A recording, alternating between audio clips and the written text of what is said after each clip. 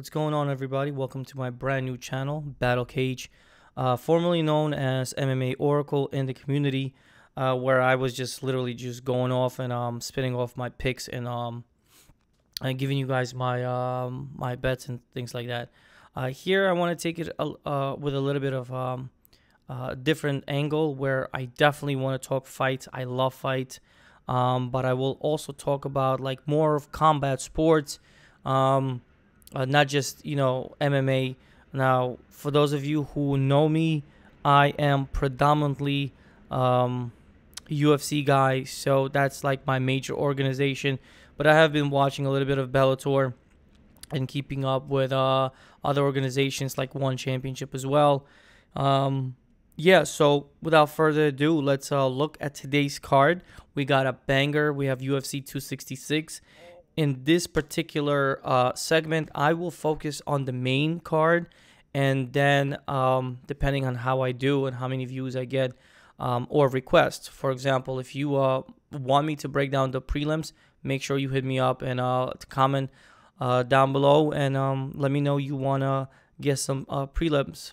However, if you're interested in a certain fight, okay, we could look at that. Instead of just breaking down every single one, we can highlight the most fun fights and go from there. But this is a full a breakdown of the main card, okay? And so let's kick it off with I believe the main card, as you can see, point of reference, I will show you in a minute. I use Fanduel for the lines, and it starts with Jessica Andrade and Cynthia Calvillo. All right, so without further ado, let's take a look at UFC 266. We got UFC 266, Volkanovski, Ortega, taking place this Saturday, September 25th. Main card is scheduled for 10 p.m. Eastern Standard Time. We have currently 13 fights. The last card to hit the deck is Modafferi, pardon me, I just ate, versus Mayra Bueno Silva. So, yeah, that fight is RIP. I hope they reschedule it. I was actually looking forward to that fight, to be quite honest with you. So, to kick things off, we have the former 125 challenger, the former 115 champion Jessica Andrade, taking on Cynthia Calvillo, who suffered a defeat to Katlyn Chookagian, the prior 125 challenger, against Valentina Shevchenko. So why this is important, why do I bring it up, is because it just so happens that Jessica Andrade earned her title fight by severely taking out Katlyn Chookagian via just a nasty hook to the body. She just went ripped to the body, and just Katlyn just, she just couldn't take it. She probably hit the liver because her whole body shut down. She just fell. So, yeah. So, which tells me that Jessica Andrade possesses nasty power. This is a girl that's not afraid to swing. This is a girl that's not afraid to grapple and whatnot. In her last fights, you'll see 3 L's, but she's losing to champions. She lost to Weili Zhang, who knocked her out in like, 40 seconds or something. She just got caught in blitz. And then she went all the way to split with with the current champion, Rose Namajunas, and then, moved up a weight class, fought Katlyn Chookagian, earned that title shot against Valentina, and she just got destroyed, and we knew that. Anyway, she's sticking around in the 125 division. She's pretty small. She's stocky as shit. This is a true representation. If you look at her arms, just bigger arms than me, I'll tell you that much. And I'm a pretty solid kind of guy, so very, very stocky. The bookies have priced her incredibly high at this point. She's at -290. Do not be surprised if it goes up. If she comes out looking like a beast on the scale, it's only going to go up, guys. This is my opinion. So that's just where we stand in terms of value. The return buyback on Cynthia Calvillo is plus 220 in the books. Actual line is plus 225. You might even get up to 230 to 235 as the week progresses. Okay, so that's kind of where we stand. Cynthia Calvillo, I'm not very high on her. She's 34 years old and only has what 12 fights in her career versus 30 fights for Jessica Andrade. So that kind of speaks volume to me. Plus, Jessica Andrade is 30 years of age. So, yeah, obviously we're going to be backing Jessica Andrade. I would say possibly a parlay piece at the moment. By the time we get to Saturday, I can't stress if that's going to be the case, to be honest. So I'm going to go with the final pick for me, and I'm going to say Jessica Andrade. Okay. Then we got Heavy Boys throwing it down. We got Curtis Blaydes taking on Jairzinho Rozenstruik. Curtis Blaydes is a phenomenal wrestler. Perhaps he probably has the most takedowns in the heavyweight division. So he comes in from a very good camp, elevation fight team. Those boys train really hard out there. I have nothing but respect for them.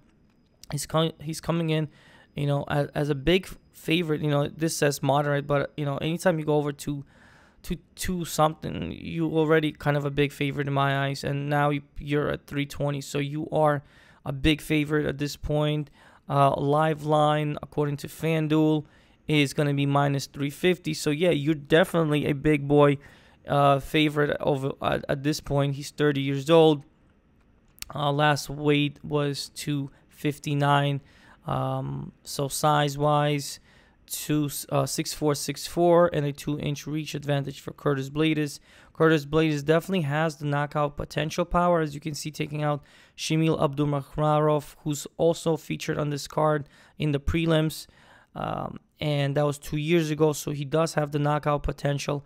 I just don't think he has enough knockout potential to square with Biggie Boy, because Biggie Boy, Jairzinho Rozenstruik, is a phenomenal kickboxer with an extensive record, and he's really he got the death touch. So you see 2 L's and 3 W's, and guess what? 3 W's were all KOs. What you got to know about Jairzinho Rozenstruik, he doesn't use his legs as much as I would like. Being, you know, a kickboxer, I would prefer Biggie Boy to implement more of a solid kicking game, and that way he can keep his range. Another thing about Jairzinho Rozenstruik that I've noticed over the past 5 fights is that his volume is absolutely horrendous. He doesn't push gas when he needs to because he does possess the power. I don't know, he's just very timid sometimes and doesn't commit. When he does commit and when he does punch people, he punches them out, okay? So as you can see, this fight over here, Alistair Overeem, I actually was backing Jairzinho Rozenstruik, had a big play on him. That was like the beginning of when I got into playing MMA. I was always into MMA, but that's when I started actually playing MMA. And I thought I was losing this fight right up until the last 5 seconds or so, where he hit Alistair Overeem and he caught him. So the reason I've referenced this fight is because I do see Curtis Blaydes implementing a very smart, intelligent fight game. He just got knocked out by Derek Lewis. So he compared Jairzinho Rozenstruik to him. He just said he's just not as good as Derek Lewis. I might have to disagree. I think Jairzinho Rozenstruik is good. I really do. I believe in his power. One negative thing, like I said, that I would like him to address is his output. It's very low. It's in fact, it's poor. It's unsatisfactory, if you ask me. He's very timid. Doesn't let his hands fly as he should, and he does not utilize his kicking foundation, being a kickboxer, as much as he should, okay? To score points, to hurt the leg, you know, to find weaknesses, to keep distance, and you know, implement his own game and be in his own element, if you will. So with that consideration, if the fight is standing but low output, I do see Curtis Blaydes being smart if it remains standing, and Jairzinho Rozenstruik decides to push tempo and start, throwing haymakers and walling out on Curtis Blaydes. I do support his power. Like I said, I have nothing but respect for that power. But if Curtis Blaydes is able to close the distance and take Jairzinho Rozenstruik down to the mat and welcome to his world, he's definitely going to grind him out. I don't think he knocks out Jairzinho Rozenstruik because when he loses by unanimous decisions, although he got starched. He got absolutely starched. I mean, if you did not, it's one of the most vicious knockouts of last year by Francis Ngannou. He just violated Jairzinho Rose. I mean, literally just came out swinging bombs, and he just landed. And Francis Ngannou power is just, it's scary, actually. It's really, really scary. So he was able to land one and done. And as Jairzinho Rozenstruik is literally like falling down, you see another punch just going bop. Just very, very, very crazy knockout. So he bounced back, took out JDS with a knockout, no surprise. Lost to Cyril Gane. I was still disrespecting Cyril Gane. I should have backed Cyril Gane massively in that spot. I believe that was my last chance to really back him. Let me see. In that fight, Cyril Gane was giving you -235, and we should have went all in on that. But again, I was disrespecting Cyril Gane over there, okay? In any case, the smart pick is Curtis Blaydes. The smarter pick will be Curtis Blaydes by decision, because that's just where he thrives. You see unanimous KO against Shamil. He did knock out JDS, but everybody kind of knocks out JDS. And then a wonderful decision against Volkov. Curtis Blaydes does not mind grinding out the fight, and I think he doesn't want to get knocked out. So he's definitely, if you're gonna back Curtis Blaydes, to put a dent on -320 would be to take Curtis Blaydes by decision, because he's gonna grind this fight and make it, a greasy fight and just push Jairzinho Rozenstruik to the limit. If you're gonna back Rozenstruik, it's not gonna be by points. I don't think so, because I said he has historically displayed a low volume, so very hard to back a fighter that way. But him by KO is definitely the way to go, if you ask my personal opinion, and many people will tell you. You're probably on this as well. So method of victory, Curtis Blaydes by KO is 120. I don't think anyone should be playing that. That's just not enough juice. Curtis Blaydes by points plus 220 is where I think is a good point. Jairzinho by knockout is plus 420, and again, that's where I really see most of the value. If you're gonna drop a parlay, like a $5 miracle parlay, please, you could include that. Do not be mad. You know what I'm saying? I would do that. In fact, I will do that. So we're gonna drop the miracle parlay, and we're gonna put that. That's just how I think it. It's either that or this. It depends where you want to go. As much as I want to take this, I'm going for a miracle, so I'm gonna go with Jairzinho by KO, just to make the miracle parlay more fantastic. And to go back a bit, if we're gonna back Jessica Andrade, I think we should just take her money line, because she can either knock her out, take her decision, submit her. We don't know how it's gonna happen, so just take the money line at this point and just throw in a parlay. And then we got moving down along, a treat of a fight. Okay, we are absolutely in for a treat of a fight. We got two legends, Robbie the Ruthless Lawler taking on Nick Diaz. This is the second fight in their first outing years ago. What is this? Was this already a decade? When did they fight? When did they fight? Because, you know, we're talking about years ago. This is Robbie Lawler. Let's look up the early losses. Nick Diaz right here. So, oh my goodness, in 2004, Lord have mercy, in 2004, I was like in Disneyland. I was not even, it's just years ago, okay? That's just scary how many years ago that was. Yeah, so that is a fight in the making. This was UFC 47. Can you imagine? This was where UFC was really gaining traction.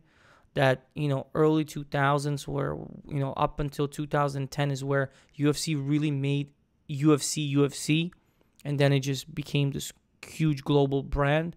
But during that decade, from the early 2000s up until 2010, you know, we had a lot of legends. We only have a limited amount of these fighters remaining. And it's just such a treat to have Robbie Lawler still fighting. A legend, you know, although, you know, it's very sad to see a lot of losses at the end of his career. Same thing with Nick Diaz, who didn't finish his run so well, right up until, you know, he had this whole marijuana thing going, which I think is bullshit. I don't think any fighter should get suspended for marijuana use. At most is a suspension, if you ask me. Considering knowing everything right now, it doesn't make you Superman. Does make you a little bit relaxed, you know. Does it give you a real edge? I mean, I don't think so. You could just take any supplement that, you know, mellows you out. Maybe something like valerian root, and probably do the same effect.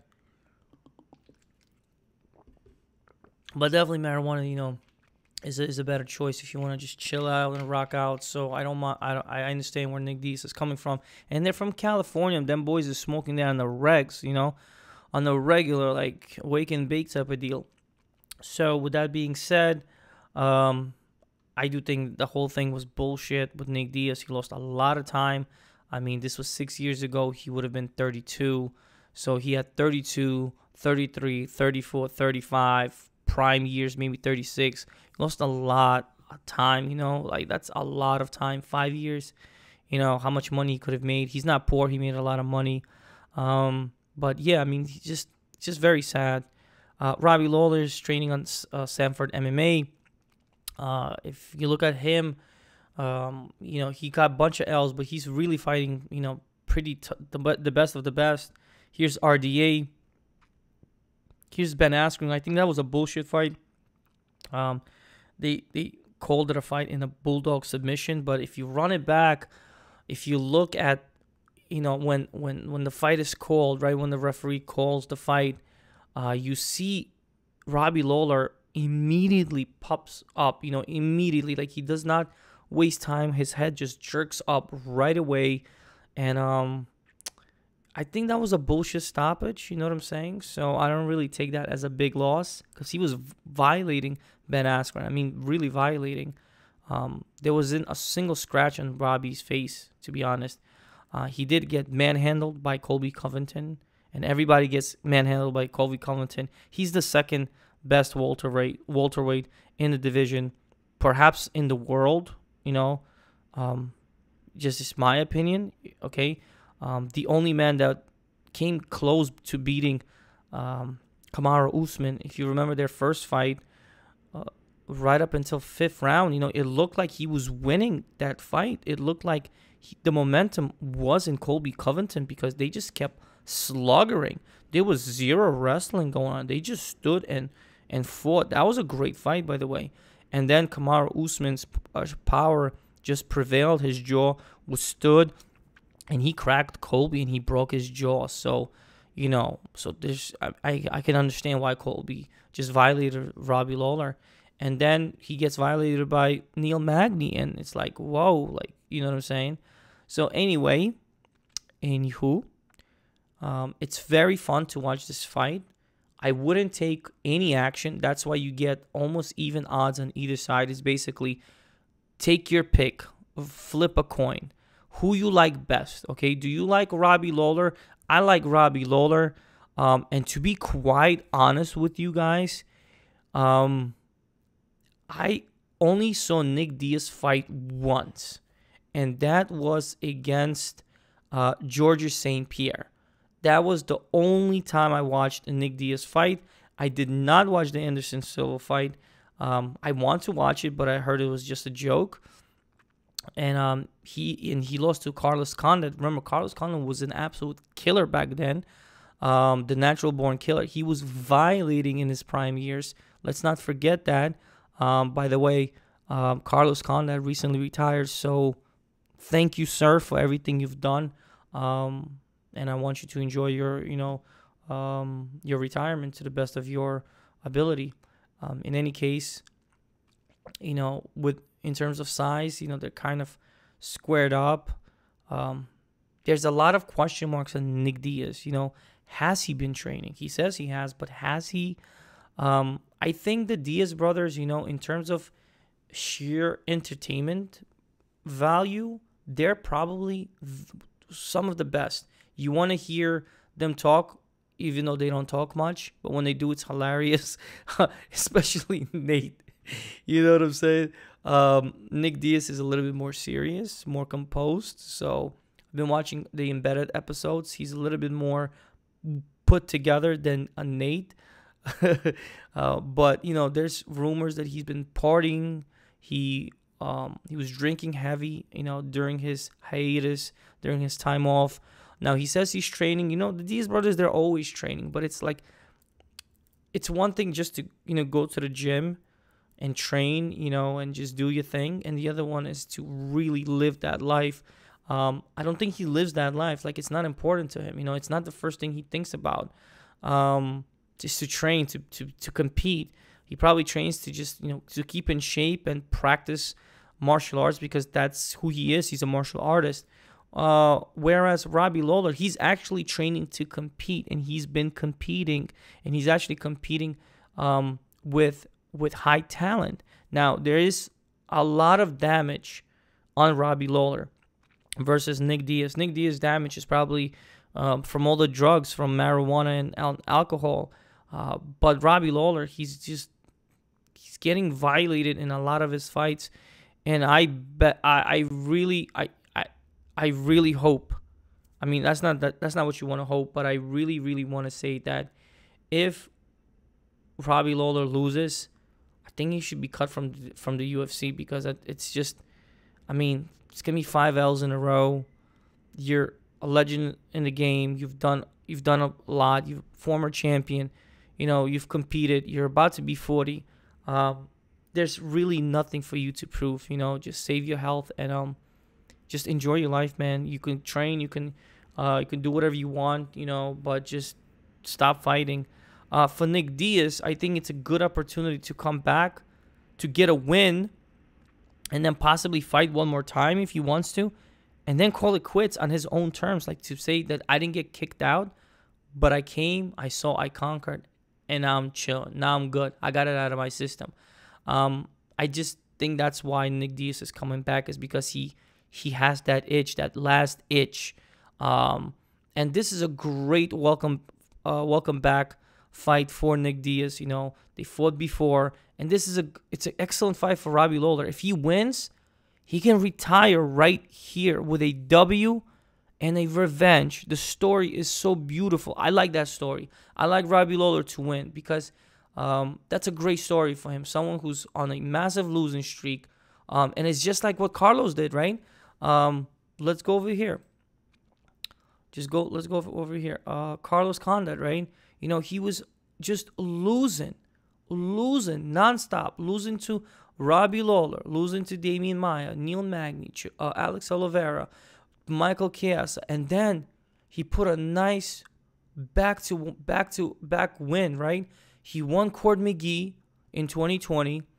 He came back in January. He fought Matt Brown. What a fight. Two legends in the game. He won that unanimous decision. He even went into a grappling against Jake Ellenberger. Got that in May. And he recently had a fight in July against Max Griffith. And, Max was just the younger, more hungrier fighter. And he put it on Carlos. Although Carlos, showed some grit. And he said, you know what? That's it. I'm done. You know, 37 years old. I'm gonna chill, and I do not think that's a bad thing for Carlos Condit. And so that would be wonderful for Nick Diaz to come back, maybe get a win right now, solidify that, be like, yo, I'm back, get another couple of fights, and man, just call it a day until you fight like one of the killers and you, God forbid, get knocked out or get hurt really, really bad. So that's the story here, you know. But I love the story for Robbie. Like I said, I'm not a huge fan of Nick Diaz. I respect what he did in the past. Definitely an OG. But I like Robbie Lawler because he continued to compete. Seems like a very nice, genuine guy.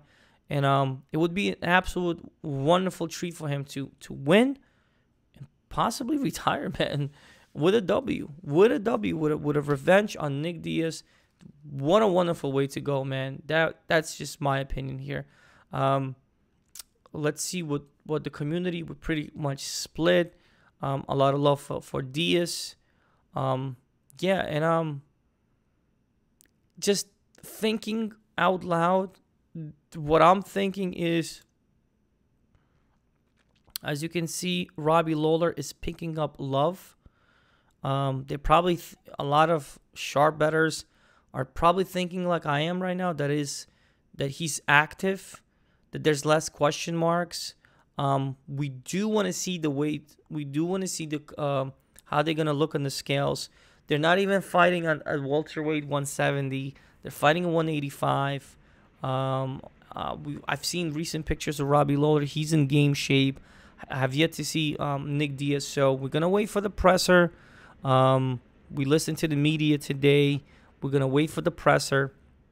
We're gonna see how they're going to come in on the scale, and we're going to see the face-offs, and that's where you could probably make your prediction. But I'm leaning Robbie Lawler, and I don't mind backing him, to be quite honest, because there's just a lot of question marks on Nick Diaz. There's so many. What do they have at the rounds? Timestamps. Fight to start, round 2 minus 650 is an absolute just disgusting. Will the fight go to distance? Yes, at minus 120 seems kind of logistically correct. I think they're going to stand there and brawl, but if there's a KO, I see more potential for Robbie Lawler to knock out Nick Diaz, just because Nick Diaz hasn't taken a punch in, like a severe punch in 6 years, you know what I'm saying? So, yeah, I mean, will the fight go to distance? It's very hard. I would just say I'm going to have no action on this fight. Maybe a live. If they give me a live bet, and if I see Robbie Lawler's taking off, I'm going to take him. I'm going to throw in maybe a 50. But I just really want to enjoy this fight and let the best killer win. That's it. We have reached the co-main event. We have Valentina Shevchenko taking on Lauren Murphy. Minus 1,500, I believe, for the Bullet, Shevchenko. Minus 2,000 in Fanduel. She's an automatic, so there's no money line at all. Like, zero money line possibility at this point. Absolutely zero money line value, right? The only thing you can do, to be quite honest, is round to start. I really like round to start, round 3. That's 172.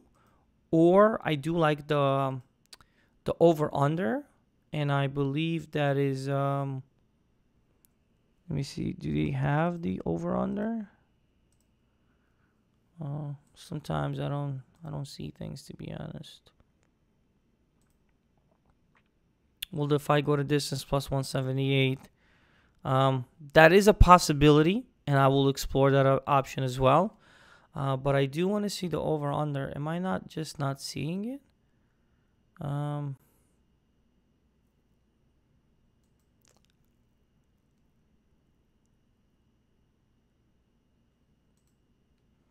I'm playing on the app version, so sometimes it's. I mean, I don't see it.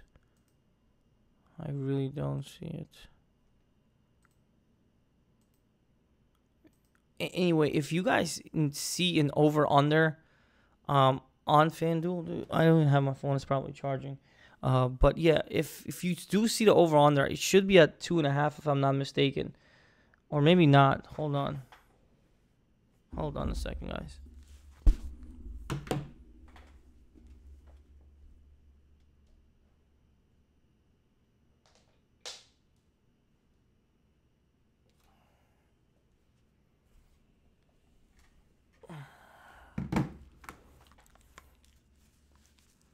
Let me see if they have it on the app. Sometimes there's a bit of difference, if you ask me. Just give me a second. Bear with me, guys. All right, just bear with me. Sorry I'm taking your time, but it's the only way, because minus 2,000. Like, what are you gonna do with that? You know what I mean? Like, there's really what are you gonna do? All right. Let's see, Shevchenko.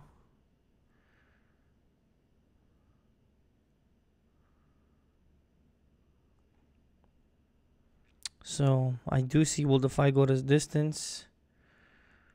Round betting.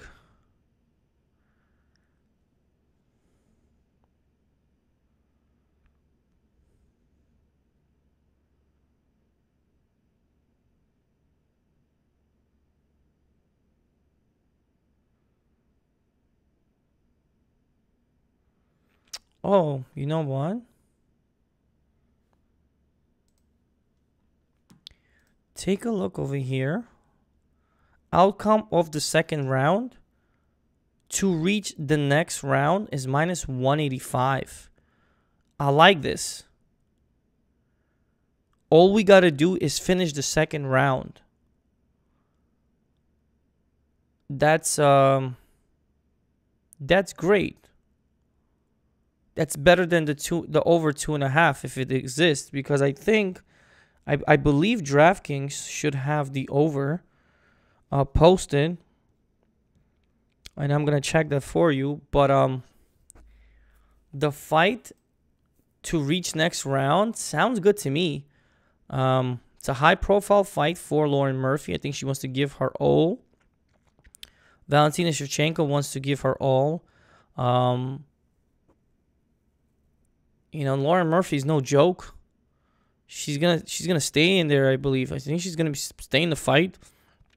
So the outcome of round 2 is to reach the next round. To finish the round, it's gonna go to the next. That's how I understand it. And that's from minus 2,000 to go to 185 is solid. Okay, that's solid. That's solid. I don't like this part. I mean, so far we're looking good with what we're cooking here. But yeah, so let's just go back and talk about these two girls. And I don't even need to look at anything here. I can just speak on this fight. And Valentina Shevchenko has been training MMA since she was 6 years old.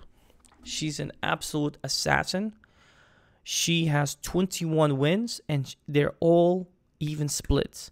7 knockouts, 7 submissions, 7 decisions. She's an absolute assassin. She has great kicks, head kicks, vicious elbows, you know. Her ground and pound is solidified. She packs power in her dynamite hands. She's a true martial artist. She's a true warrior. She's about that life. Lauren Murphy has a great record, 15-4. She does this too. She is a bit up there in age. And if you just look at the 5 fights that the girls had, Lauren Murphy is going through the likes of Mara Borello, Andrea Lee in a split, Roxanne Modafferi, Lilia Shakrarova, Joanne Calderon, who's no slouch, but again, you know what I'm saying, in a split. What is Valentina doing? She's taking out Jessica I, head kick, in a nasty, nasty, nasty head kick. She's taking out Liz Carmouche in a unanimous. She's taking out Caitlin Kokagan with ground and pound from Crucifix, nasty. She's taking out Jennifer Maya, and that was just unanimous, but push the pace. And Jessica Andrade with a KO from Crucifix again. I don't think she's gonna violate Lauren Murphy like that, because I think Lauren Murphy just knows this is her last big hoorah. She's never gonna get another title shot. Let's be blatant about that. However, to do anything in here, if you want to, I see the clearest thing to do is, if we revisit again, is the result of round 2. The outcome is for it to finish, hopefully, and go to the 3rd round. That's all we need to do, is to go to the 3rd round, and that's solid. That's better than over 1.5, 2.5. It's better than anything else, and this is solid read, I believe. Let me know what you guys think. Let me know if I'm just being an asshole. Just let me know. In any case, that's what I see. The bullet is the bullet. That's it. 97%. And boys, we've reached the main event. All right, so let's take a look from the challenger, Brian T-City Ortega. I will go on record and say I automatically don't like this guy for the simple fact that he stole my girlfriend, Tracy. Yeah, I'm so pissed about that. But good for him. Good for him. They make a great couple. In all fairness, but yeah, 30 years old, at the top of his life. You know what I'm saying? Has a pretty nasty Brazilian jiu-jitsu. His striking looked crisp against the zombie. He looked great against Frankie Edgar. Mostly everybody does at this point. Looked great against Cop Swanson and Renato Moicano. He even took out Guida in 2016. So what can I say? I think, he had a pretty easy road. But once he met Max Holloway, he got violated. He didn't even fight in round 5, I believe. So, yeah, I mean, why is that important? Because Alexander Volkanovski went 2 fights back-to-back with Max Holloway. First one, he won. There's no argument. December 14, 2019, he destroyed Max Holloway. He just beat him, okay? In this split, depending how you look at it, Max Holloway looked good, and he gave his all, okay? They still gave the nod to Volkanovski. So, it's for the simple fact that he went twice with this man, and Max Holloway is a monster. This guy's 22-6, but don't forget something. This guy just went against Kelvin Kattar, and he violated his life. His boxing looked crazy. And I hope this happens. I am praying this happens. I want to see him versus Yair Rodriguez. There's going to be a lot of love on Yair Rodriguez. We don't even have a line, but if there is, I'm going to jump on Max all day over here. I love that. I love this fight. Okay, you got a up-and-coming hungry fighter, Yair Rodriguez, and who just beat Jeremy Stevens, no surprise. And he's 28 years old. He's getting right there at the peak. But Max Holloway is only 29, guys, and he's a former champion who defended his title against Brian Ortega, Jose Aldo, Anthony Pettis, and he fought Ricardo Lamas over here. So yeah, Volkanovski is a beast, man. That's all. In terms of power, I believe Volkanovski gets the check mark in power. In wrestling, it depends how it goes, okay? If you look at aggressive wrestling, pushing against the cage, going for those strong dives. I like Volkanovski. I think he has also great and excellent defense against any potential wrestling maneuvers by Brian Ortega. So that's good. And if the fight stands, and they want to scrap it out, I kind of have to go with Volkanovski, because if you went with Max, you know, MMA math doesn't always work out. But if you're gonna go that route, you know, and what I want to do here is the same exact thing, is to round props and the outcome of first round to reach the 7. So they do expect it to go to the second round. Do they expect it to go to the third round? They do. Do they want it to go to the fourth round? They do. There's really no value. The only thing is, if you think there's going to be a stoppage, no 5th round. Fight does not start 5th round. No plus 128. If that would be only if you think it's going to be inside the distance. If you believe Volkanovski's taking him out like he said he is, and historically speaking, if you put up enough damage on Brian Ortega, I think you can just crack him. Then that's a good solid play. Volkanovski straight money line, because I like Volkanovski, minus 176. Sounds pretty good to me. So in the fantasy parlay, we have 4, because we didn't do any picks for Nick Diaz and Robbie Lawler.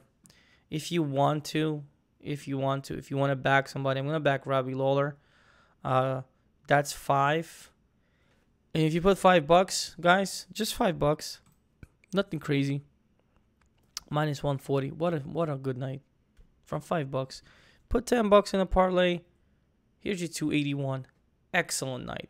Pays for the drinks, pays for the food, pays for the transportation, pays for the gas, pays for a lot of things. You can even maybe go to a titty bar if that's how you roll. So yeah, pretty much that is where I'm leaning with this. This is where it's solid.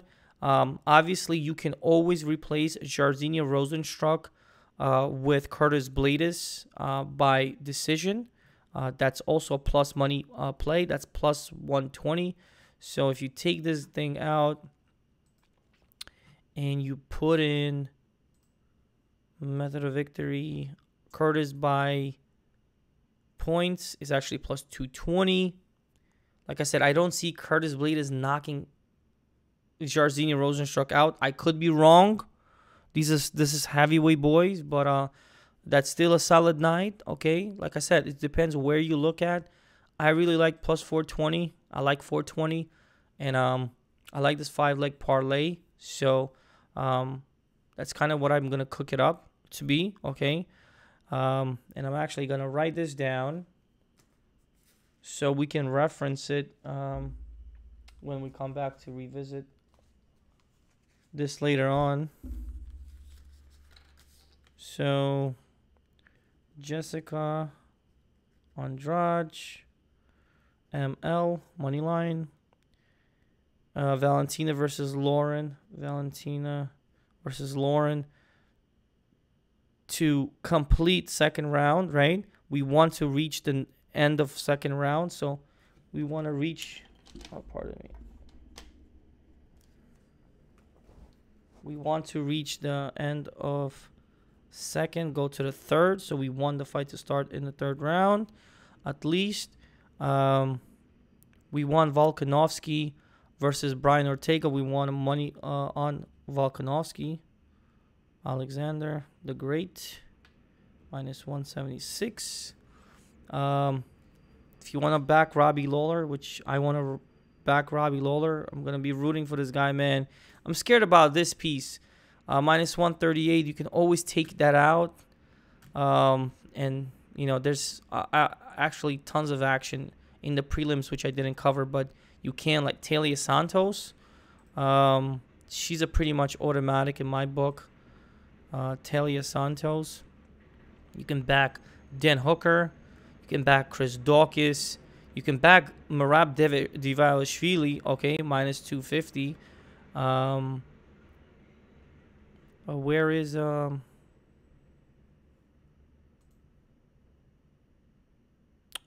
is Taila Santos? Minus 420. She's kind of automatic too. Here's your 5-legger, $200. I feel better over here actually, instead of putting that Nick Diaz and Robbie Lawler fight. Again, you can always take away Jairzinho Rozenstruik play and be safe. And if you want to play like Chris Dawkins at minus 215, Merab, who's really good, you can play Merab Dvalishvili. But again, you're not going to get a lot of value. It's only plus 460. So, because, yeah, you're getting a bunch of favorites. So, at that point, it's just, you need a plus. You need a nice plus. And the only plus that I can even remotely recommend is... Oh, did this change? What the hell happened over here? Nick. Huh. Carl Robertson withdrew. Wow, okay. No surprise there. So they bring this new guy, Cody Brondich. I don't know who that is. But all of a sudden Nick Maximoff became a minus 210 favorite. Go figure. Go figure on that. But you know what? Let's go back. I'm gonna stay true. I don't want to jump around. Why am I jumping around? I'm gonna stay true. I like the value. Jairzinho Rozenstruik plus. Yeah, I'm gonna stay true to this parlay. Jessica Andrade. End of second round for the co-main event. Volkanovski money line. Taila Santos minus 420. What are you gonna do? Maybe Taila Santos via KO, because she's gonna crack. She's going to crack Modafferi, in my opinion. I mean, that might be a sleeper. In terms of value pick, let me see this. Taila Santos, right here. I might even do that. Method of victory. Taila Santos by KO. 420. Yo, 420 is such a good number. $10 for $868. 5-team parlay. Cross my fingers. Let me live, and I'll be straight. In fact, I might even put a 20 and call that a wrap. I might even call a 20 and call that a wrap. I just need Taila Santos with a KO and nothing else. I need Rozenstruik to come in with blazing KO and nothing else. I need Volkanovski to come through on the main card. I need the fight to go to the next round. And I need Jessica Andrade to deliver. Jessica, let's go, baby. That's my 5-team parlay, if you will, okay? So, yeah, that kind of sums out UFC 266. My picks are, as you can see, nothing crazy. I'm just going to do a parlay for every event. And if we hit it, we hit it. And if not, let's see how many of those legs were good picks, so you can, do your evaluation moving forward. I am absolutely pumped for this card. I will be watching it probably at Fanduel in New Jersey. They got a bunch of screens. It's gonna be a bunch of guys. It's gonna be Saturday. There's gonna be a lot of like college NFL, college football games going on. It's gonna be a good night. I think Anthony Joshua is fighting. I want to talk about that. I'm gonna root for Anthony Joshua. By the way, here, if you really want to do that, boxing. Forgot Anthony Joshua is fighting. Minus 310. It is what it is, baby. Tag him on. Tag him on to that $20 parlay. 6 legs, 2,300. That will be a solid night. I mean, solid night. I'll be chilling. And Anthony Joshua is at 5 o'clock, so that's how you're going to start. Let's go, AJ. Let's go, baby. Let's go. We're going to tag that in. Okay, 6-leg parlay with AJ for the boxing. You know, you can always swap some of this. You know, there's going to be a lot of college football games going on. You maybe want to tag it into Sunday with like a late game so you could, you know, maybe cash out. Love those as well.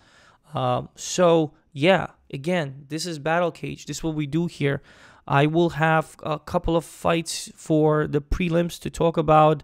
And I want to talk about Dan Hooker, Nasrat Hasparov with you guys. I want to talk if Chris Daukaus is the real deal. And I want to talk about Nick Maximov. Like, who is Nick Maximov? And who the hell is Cody Brundage? Because that could be like a whole different video by itself. So thank you, everybody, for sticking with me. We're at 51-minute mark. I talk a lot sometimes. I'm going to try to keep it short. I will try to keep my breakdowns to 40 minutes, guys. I went a little bit over with my introductions and my little rambling. So thank you for sticking it out. Timestamps coming soon. Probably not this video, but coming soon.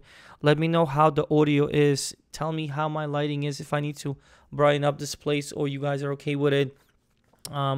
Let me know how you like my style in terms of breakdowns and whatnot. I'm not very analytical in terms of, you know, this, you know, I don't go by like DFS type of stuff, you know, like straight too many numbers. It's just too many things to worry about. You know, I give you my impression.